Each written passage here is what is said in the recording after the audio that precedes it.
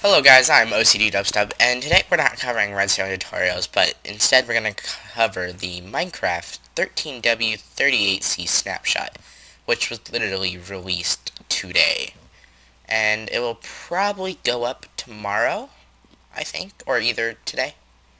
I'm assuming I'll probably put it up tomorrow. Um, so, this is probably my third time trying to record today. I went through the entire reel of the game. I did everything. I went went through and edited. Apparently I had no audio. My headset was recording audio, but my render software did not pick up the audio and then counted my headset as muted. So, I spent the majority of the day trying to refit this. So this is I'm probably about 8 hours into recording now. So, this time I've actually made sure everything's working. So, let's just hop on in. So, today, let me just click my F3 because this is what we need to be in. You're probably noticing all these funky freaking trees. That's because we're in a new biome called the Savannah. And the way the Savannah works is it has the texture of the desert grass and has a new type of jungle tree. It's basically a savanna tree, if anyone's actually been to the savannah, which the savannah sucks because it's extremely hot. So it's got oak leaves and jungle wood. This is actually a naturally spawning. You can't get it any other way. It doesn't come in a sapling. It doesn't come in jungle. It doesn't come in oak. It's not a sapling. It's just here. So, along with that, we have many other biomes. We have the plains biome, which now has two blocks of grass, I believe. Yes, 2 blocks. We have a whole bunch of new flowers. Poppies, dandelions, oxycottons. Oxycottons are drugs, never mind. Those are oxydaisies. There we go. Not oxycottons. Yeah. Along with that, there is a new reed texture, otherwise known as sugarcane.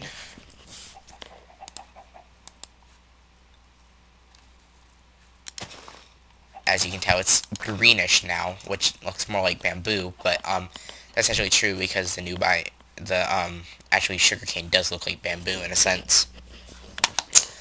Along with this, there is a new fishing engine, which has 2 sets to it. There are 4 fish in total now, and there are random treasure items. These treasure items are pretty cool. There's, you can have any chance from getting an enchanted book to a freaking wooden shovel. And that you can get diamonds or something. It's a rare chance though. There's also a few new biomes. There's a redwood biome, which is just ginormous redwood trees. Sadly, I don't have one around here, and I don't really feel like searching for them. Oh, ooh, village, village, village. Yes. Cool. There are new... In these biomes, there's like... Ooh, just gonna wear this. I just deleted it, sad face. In this biome, there are ginormous trees that let mushrooms grow. It's kind of cool. There are gravel biomes, which are literally just biomes full of gravel. There are squids, lots of squids. There are a new biome that is the tundra biome's different now. It's got a new coating, and there's no longer snow in the tundra biome. The tundra biome's dry because the tundra biome is actually dry. There's no snow in a tundra biome. And the trees are changed differently. Along with this update, there's a new coating, so that helps with the environments. Like, you remember when you used to get you would get how do I explain this? You get like a snow biome right next to a desert biome, and that just didn't make sense. The coating's actually a lot more in depth now, and I could maybe make a tutorial on that later. The coating is a lot more in depth, so now you won't have things like a desert biome spawning next to a snow biome. So that's a lot more realistic engine. Along with this update, they worked with a lot of new kind of cave-ish things. You don't notice them too much. There's newer... They've actually added a river biome in now. Well, it's not really... It's always kind of been here, it just hasn't been coded as well. So rivers are a lot more distinct now. There are... I think it's that... Yep, here we go. There are these newer patched areas which are just like ores and just like big stone messes. And it kind of looks ugly, but it's kind of cool. Lots of mobs. That's another thing they did. They helped with random mob generation now. So, I'm gonna stop blabbing and we're gonna move over to my Flatlands world and I will talk to you guys in a minute. Okay guys, here I am. I'm in my Flatlands and stuff. I just ruined part of my video there then. Okay, so let's start with the new blocks, flowers, fish, and so forth. Humpity dumpity dum. Just making sure. Okay. So, first we have the puzzle, which is a new grass. I believe it's from savannas and a swamp. I don't remember exactly. So this is a newer grass block, so now I think we're up to grass itself. And I think we're up to mycelium also. So now there's actually 3 types of blocks so that's kind of cool. It's nice to have more than just the 2 grasses. So, yeah. Okay. So next we have dandelions, poppies, blue orchids, aluminum, red tulips, orange tulips, white tulips, pink tulips, and oxy daisies. Cool thing about these is they can actually be used as dyes. So, dyes are a little bit easier to obtain now, but at the same time, they're still a little bit annoying. A few of them actually have, like, the same dye pattern. I think this one... Oh, yeah, that one's, like, gray. Get pink. So, a lot of the dyes that were a little bit pain to get before are a lot easier now. They removed the rose bush, or they removed the rose plant. That was one tall, and now there's a rose bush. The rose bush... still yields the same amount. The lilac's gone. I don't know where the lilac is. Oh, forgot one.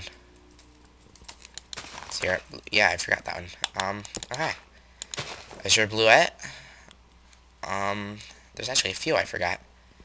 Here it is. Lilacs. I like lilacs. These are the double grass. These are large ferns, and these are peonies. Another one that didn't show up in my menu I forgot about was, I just now remembered it, was sunflowers. Sunflowers! It's actually a 2-block. So, those are pretty. Kind of. Not really. Along with that, we have the fishes. There's 4 types of fish now. There's just regular fish, there's salmon, there's clownfish, and pufferfish. Although there's still only 2 cooked fishes. There's regular cooked fish, and there's cooked salmon. So, over here we have maps. This one actually disappeared. There it is. Updated. There we go. The way maps work now is you can put them on an item frame and it covers the entire block. I know a lot of people complained about that in the past, but now you can make connective maps if you want to. So, that's kind of cool. Enchantments. There's 2 new enchantments to the game. There is Lore 3, which is a fishing enchantment. Lore 3 gives you a higher bite chance, and there is Luck of the Sea, which gives you a higher treasure chance. So, yeah. Okay. So now we're going to move on to the new commands and command block codes and blah blah blah. So we have the standard command block with the previous outputs and stuff now. This is a newer menu layout. So those are all fun. I'm just going to delete that. Along with that, there is 2 new things. There is a new give command and there is a new set command. The new give command works such as give Matthew 981. Instead of having to say 357, that's just the top, no, 1, stone, 1, I get 1 stone. Now we can go back and we can do Minecraft, semicolon, stone, and it gives me 1 stone. This is a new way that you can actually work and not have such a pain in the game, not having to remember all those pesky IDs. Along with that, there is a new set block command, which comes in 3 sets: keep, destroy, and replace. Keep places a block. I got 54 stones set in this block. 54 again. Destroy destroys a block. And replace replaces a block. The way this new coding string works is set block, I have it set to put 1 block above. I put in the new Minecraft ID, Minecraft chest. 0 is your standard ID code, so you keep that for your original block. Keep, which is the place command. And then we have item, and then bracketed ID 1, which is stone, count 54, and then close the bracket section, and we get that. Replace or destroy is the same, just it's destroy instead of keep, and it gets rid of the block. And replace replaces the entire block, deletes it, and replaces the item rapidly. Then we're going to move on to the new chat command spec code. So hit the button, and it says, do you want a cookie? Heck yes. If I just hover over it, it says yes please, and you click it, and it gives you a cookie. Another cool thing that's now is you see where it says stone and stuff, it hover over it and it tells you the item itself. So I can do that. And this is actually, since they removed the 250 block code limit, which was the amount of characters you could put in a command block console, it's kind of gotten a little bit hectic. So there's a new command called tellraw, and it's a multi-code line. So the way this works is it puts in an original text, which would be, do you want a cookie? And it adds an extra text code, which is the heck yes. And the way this works is I put a color syntax, and I name it blue, and I activate it as what's called a click event. And the way a click event works is as you click the item, which is heck yes, it activates an action code. The action code is a run command, and I give it a value term. And the way a value term is something such as give. And I have it set as give @person 357, which is the cookie ID. Now with the stone, when you hover over stone and it says stone, you have what's called a hover event. And the way hover event works is, it works the same. It's an action text, except for you don't click, it's hover. And it shows a text value. The value is yes please. And then we close the bracket and just do this one more time. And there you go. And now if we wanted to edit this, we could come back to the very beginning. And see here we have heck yes. I'm going to change it to may I please, sir. And we'll change the yes please to pretty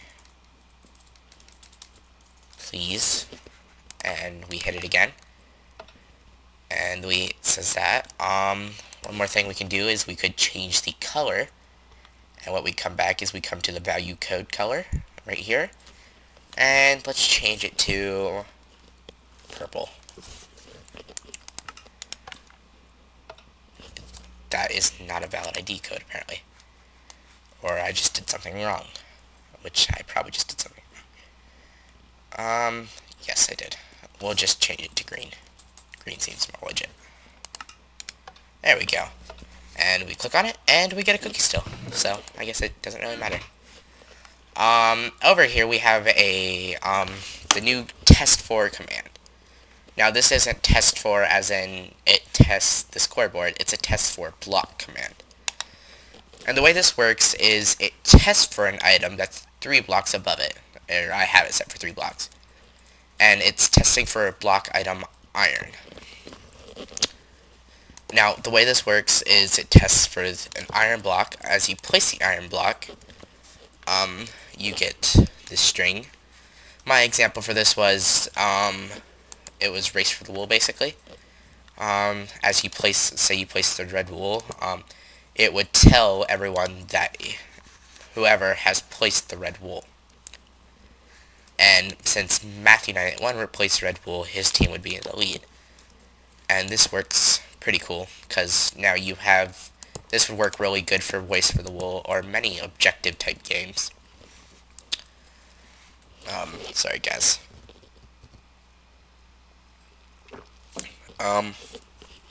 Here we have something that's really cool now. A lot of you know, like custom maps that give like custom items. That originally used to be done in a program called NBT Edit, or you file scripted your character codes. Most common was NBT Edit, but now we get custom items. And it's called a blood vein, and it says Death of Blood. See, it used to be, you couldn't do that. Now you can put completely different, like, you can basically edit anything you want in. And this saves you all that time and extra resource programs. So basically it works the same way. It's a give command. You do your Minecraft ID, iron sword. I could change this to diamond if I wanted. Sword. We want 1, 0 duplicates. Display. And then the tag is a name. The name is Blood Vein. And then we have lore, the description, Death of Blood. Now if we hit this again, I get a diamond sword called Blood Vein. So that's cool. So this allows you to have basically a whole new dimension of gameplay now, without all those extra files and all that fun stuff. So let's move over to the next thing. This has to do with the new achievement menu. Train. You see that there's no longer these blinking arrows, but kind of more of these. And, so, overkill, don't mind that, just survival. So, what's a punch block? Oh, crap, I haven't actually, here. Benchmaking. Or, yeah, marking. Now you see that it says that I have actually made something. You can hover over it, and it tells you that it's an achievement, and it's crafting a workbench with 4 blocks of planks. So, that basically announces it to the entire server, so that's going to be something that most servers are going to disable, because it's a bit annoying. Along with the update, there's something new. Let's just go back into game mode 1. Bigger portals. And this is kind of cool because now you're allowed to have basically, the smallest you can do is the standard portal, but you can get up to 23 by 23, or you can even do squares or something fun. So that's pretty cool now. Now if you really wanted to, you could push a gas through. And actually, yeah, let's go push a gas through. I want to spawn a ghast. So, downloading terrain. Taking a while. Oh, there we go. Oh, pushed the bat through. Well, this portal's just not gonna do it.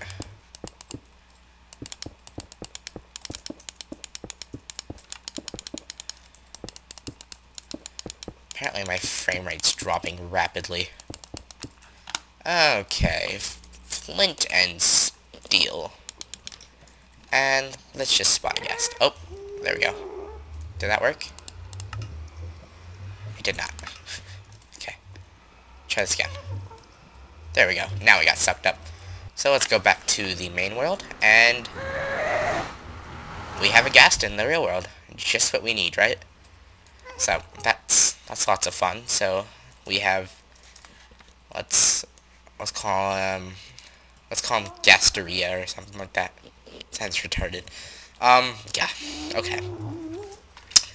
So that covers all the aesthetic bases and item bases of the game and stuff. So, I will be back in a few minutes with, well, for you a few seconds. I'll be back with the super secret setting menu. Okay guys, I'm back. So, now that we've gone over everything, let's go into the new setting proportions of the game. So we have options, and one of the first few things you're going to notice is music and sound, and super secret settings. So let's start off with music and sound. There's a new master volume control, which allows you to either completely mute the game, have it high as you want, or you can custom set what you want. You want music louder, you want music completely off. You want to have only 20% rain. You want to hear enemy monsters, but not friendly monsters, such as sheep. Want to be able to hear a player behind you, or you just don't care. You can turn on a jukebox, or you can shut a jukebox off when one of your friends start playing an annoying record like Wait. So blocks and environment. If you can hear yourself running, can't really hear me running if I have my master volume on, can you? There you go. Along with that, there's a new particle effect, if I can get it. No, I can't get it. Yeah. Okay. So, next we'll go to video settings. With the video settings, there's a few new ones called, the render distance changed to chunks instead of a certain thing. It goes up to 16 chunks, or as low as 2 chunks. I keep mine about 6. Now you can have an actual frame rate meter. You can go from 10 to unlimited. I don't see why you wouldn't keep it at unlimited anyways. But if you really want to put your frame rate at like 40 or 10, yeah. Everything else basically stays the same. My mip map and anisotropical filtering. The way this works is I'll just turn these on. Let the world regenerate itself. And you probably don't notice it all that much, but they're smoothing now. When you look at the portals and stuff, you kind of see that the edges are kind of smoother now. The tree kind of looks, as you get further out, it kind of smooths itself out. And all the stuff does. The way this astronomical does is it basically smooths the edges of items for a higher quality, so to say. So that's not all that I'm using. So I'm just going to turn these back down because I don't really need them. Language obviously hasn't changed. Resource has, though. The way resource works now is you can have multiple selected resource packs. Default's always going to be selected for items that don't have a texture in your normal pack. But I can put in specs, and I could load specs, and all the non-textured items would stay default. So, now that works. I could have all my packs selected. Not advised, though. Just saying. So now that we're done with that, snooper settings haven't changed. Multiplayers haven't changed. Controls really hasn't changed. So, now the moment that you're all been waiting for, that super secret settings. So, what are they? Let's find out. What was that? Whoa, what just happened? Okay, so, the gist of the super secret settings is filters. And that's not even a joke. It's filters, all the way. This one apparently locks your frame rate. This one's actually my favorite one. This one kind of reminds me of Borderlands, with all these like bumped out textures and stuff. This is actually the filter I'm going to be using a lot. So this one's actually really cool. For some reason there's all these weird creepy sounds now when you do that. It's just, I don't know. This one's our blur effect. There we go.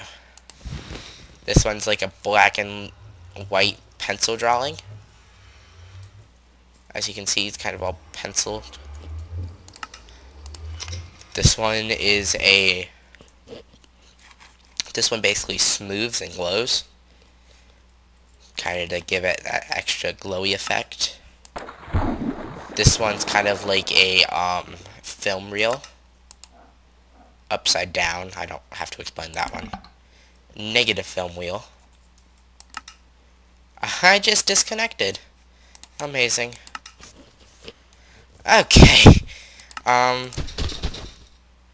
This is like an RTV camera monitor.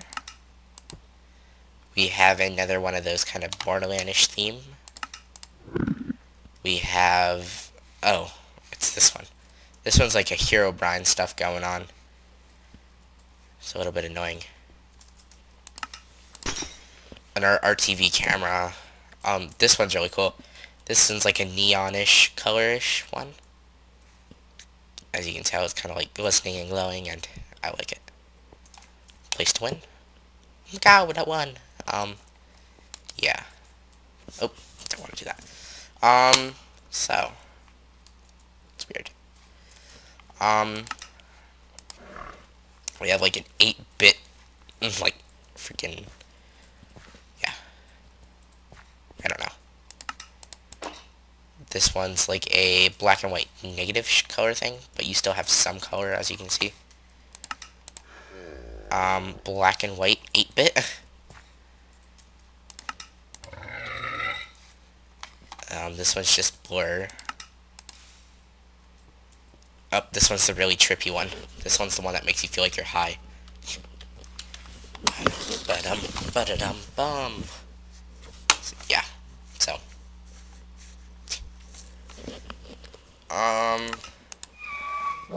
This one is actually like a bold effect. It basically bulges everything in a 3D effect-ish. Makes some lines a little bit thicker, such as like the crafting bench, and the chest has a really freaking thick one. This one's just basically a blur filter. And okay. That's it. So, okay guys. Well, I am tired of recording for the day. I am sorry. Since I've probably been up to 8 hours of recording now. So, I am OCDdubstep, and I thank you guys so much for tuning in, and I really hope you tune in next time. If you liked this video, well, like it, subscribe please. If you didn't like it, I guess just like it and subscribe. Because, I mean, what's the point? It'd be nice. Okay guys, so I will talk to you next time, and thank you so much for watching.